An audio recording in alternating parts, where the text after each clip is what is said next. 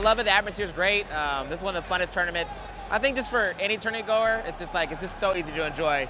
Like just the cross between all the different games. It's just excitement all the time. It's fun.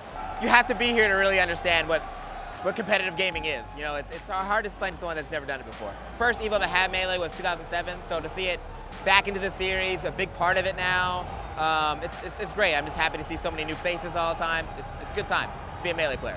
Face to face, that's kind of what we're built on. You can feel what they feel. You know, if they're tilted, if they're happy, everything, because you're right next to each other. You know, you're having a conversation without speaking. So I mean, you learn a lot about somebody when in those kind of pressure situations.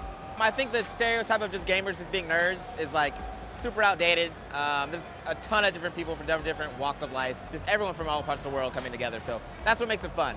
And you're pretty much just judged here by how good you are. So everyone's pretty, as long as you're good, you know, people will love you.